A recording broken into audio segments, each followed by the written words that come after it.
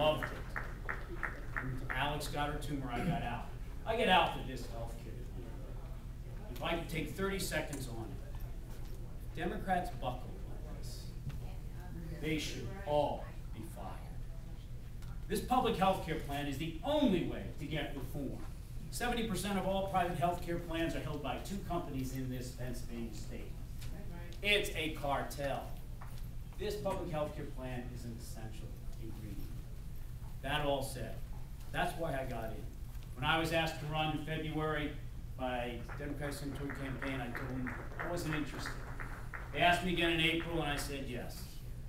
But then there was the conversion. As I told you before, I'm a Catholic, I understand conversions. We welcome people into our tent. But this nation has gone aground. And in the Navy, when a ship goes aground, we relieve the captain of the ship. Over the last 8 years, the GOP ran this America, the United States ship America, aground. There should be accountability for that, not reward. Second, it isn't just about on the ground. How are we going to get into the right shoal, out of the shoal water, the safe water? Yeah, it's an analogy of the Navy, but it's no different. This takes leadership, principled leadership, where what you say is good the next day, not just the moment or the crowd you're in front of.